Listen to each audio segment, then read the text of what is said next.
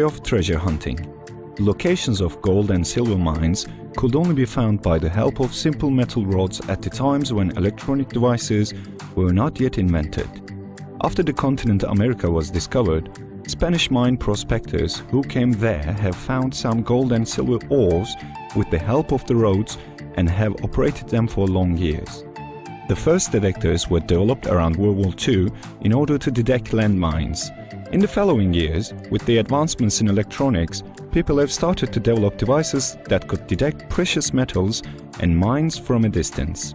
Initially, these devices did not have any indicators on them. As technology advanced, detectors with analog indicators and then with digital LCD indicators have been produced. In the last years, with very important advancements in electronics, devices with color TFT displays are now being produced. The Mega Scan Pro device that you have is the latest and most advanced model of these devices. It has 5 programs as a long-range locator and 2 programs as a magnetometer, having a total of 7 programs. In its electronic circuit, the latest advanced ARM processors and a large 4.3 inches color TFT display are used. The main body of the device is made out of durable and high-quality ABS plastic.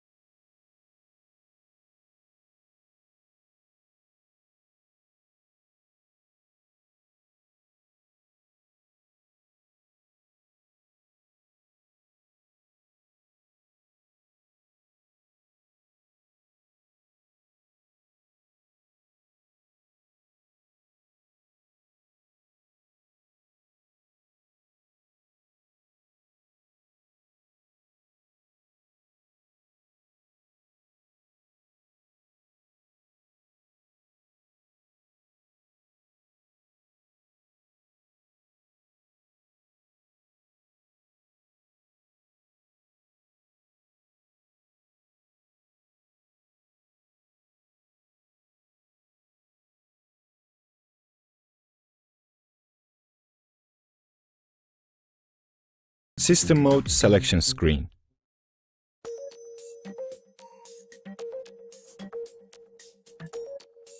Program Selection Screen.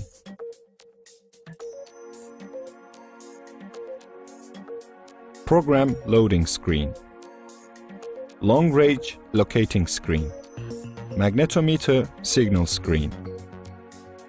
Actions.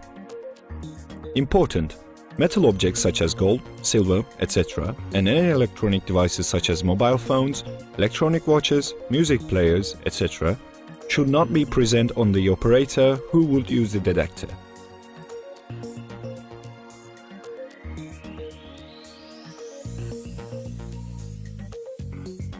Also, because there could be an interaction from distance, the device should not be used closer than 40-50 meters, around 150 feet, to such electronic devices and cell towers. Otherwise, there might be a faulty result in searches. While searching for a target, other people should not be in front of the operator. Gold, silver objects and electronic devices that could be present on these people might lead to faulty results. Because your locator is made for buried targets, non-buried gold, silver, etc., targets that are far away will not cause negative interference.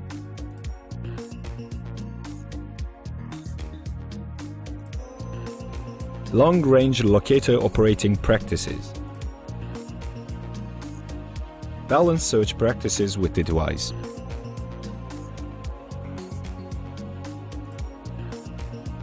Attention! You do not have to turn on the device while conducting these exercises. These are only done to get used to holding the device. The moving module where the antennas are connected rotates on a sensitive bearing and it has about 180 degrees of turning capability. In order for the search to produce healthy results, the operator must get used to holding the device in balance. The operator must hold the device in a position where he comfortably uses the device, and he should use his surroundings too, that the device will not shake and its balance will not be lost. The scanner antennas are fully opened after the scanner antennas, the parabolic antenna and the power tube are connected. The device is held at chest level with the antennas bent down 3 to 5 degrees to the ground. If you stand towards the area you would search, open your feet to the left and right, hold your arm still and search by moving your hip. You will gain and maintain balance easier.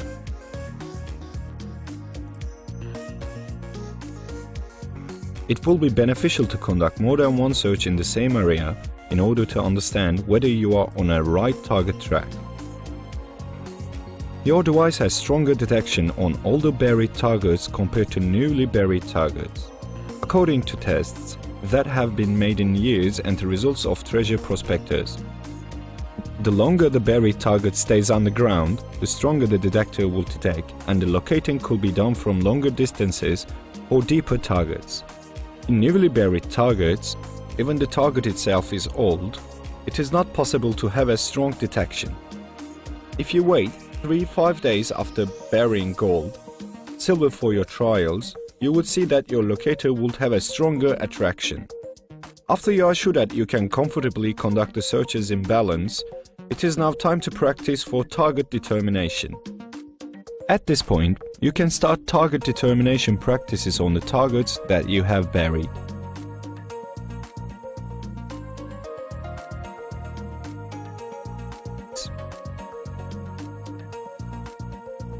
One. First, make sure that the battery of the device is fully charged. If not, first charge the battery. 2. Connect the parabolic antenna, telescopic scanner antennas and power tube of the device. Be sure that the antennas are fully fitted. Secure the screw cap of the power tube while not being very tight. 3. Bury gold, silver or bronze objects under the ground without wrapping them with anything like a plastic bag. Because it is a newly buried object, in order to provide conductivity with the soil, pour some water on the burial area. If you wait 3 to 5 days after burying the objects, you will see that your locator would have a stronger attraction. Operating the device. 1. Turn on the device by pressing the on-off button. After the brand and model screens, the language selection screen will show. Choose your desired language using the up-down and left-right arrows and press Enter. Mode selection screen on the language you have chosen will show. You would not have to choose the language every time you turn on the device since it would hold your selection on its memory. 2. Using the arrows. Choose either the long-range locator of magnetometer mode and press Enter. 3. If you have chosen the long-range locator mode, the program selection screen will show. According to the object type, gold, silver, etc., you would like to search, choose the program and press Enter. The program you have chosen will start to load and the searching screen will show with the widening waves. 4. On the left of the screen, the range value, and on the right of the screen, the depth value will be seen. While searching in a close area, if you do not want to see the far targets, you can decrease the range value with the down arrow button. This will also lead to a decrease in the depth value. You can increase the range with the up arrow. 5. After waiting for a couple of minutes, you can start searching. 6. You can see the battery charge level from battery indicator on the upper right corner of the screen. Locating the target. Choose the search program after you turn on the device. Wait 2 to 3 minutes after the loading is complete. Touch the antennas to the ground for a couple of seconds for initialization. In order to minimize the deviations that could be caused by the magnetic field of Earth, all field searches should be made in the direction of north to south. Turn the area that you will search by having your back at the north direction. Search there from left to right and right to left. The antennas will be locked on the target during the search. Even though you turn the device, the antennas will stay on the position where they show the target. Repeat this procedure until you are certain of the situation. The attraction on the device could represent a large target that is far or a smaller target that is closer. In order to determine target location, new searches from at least 3 different points should be done by changing your place. Mark the target path when the antennas are locked on the target by the help of the laser beam, using stones or drawing a line on the ground. You can also benefit from natural reference points like trees, rocks, etc. After the first determination, move 5 to 10 steps to the left or right. Search again. The antennas should again lock on the target. After marking this target path too, roughly mark the intersection of the first and second target paths. Again move 5 to 10 steps and find a new path to the target. The target you are searching for should be around the intersection point of these 3 paths. If there are 2 or more targets close to each other in the same area, you can conduct closer searches and determine these target locations separately. It is possible that an area with scattered small targets is found after the searches. The buried objects could be collected faster by searching the target area with a regular coil detector. Target depth measuring. On the top of the target point, insert the probes of the deep master around 8 cm into the ground. Tune the device to 5. Choose the target program from the main unit. Wait for 3-4 minutes. Stand over the target and observe the antennas turning to one side. Observe the antennas becoming straight when you walk away from the target. Stop when antennas turn again to the sides. This is the second signal point. The approximate target depth is the distance between 2 signal points, having 45 degrees difference from the target. Take several depth measurements from different second signal points to measure the depth more accurately. The digital voltmeter on the deep master shows the voltage of its battery. It could result to wrong detection, so the sensor should be held as perpendicular as possible to the ground. You can increase and decrease the magnetometer sensitivity according to the train conditions using the left and right arrows. The headphone sound level could be adjusted with the button on the cable. The switch between the M1 and the M2 modes push slightly on the button located on the right upper corner of the control panel.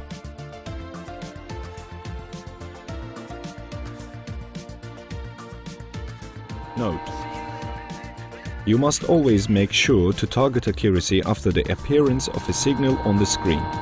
You must reset the device outside the target place, and that by clicking length on the button in rightmost of the control panel. If repeated the same signal, this means that 100% real target.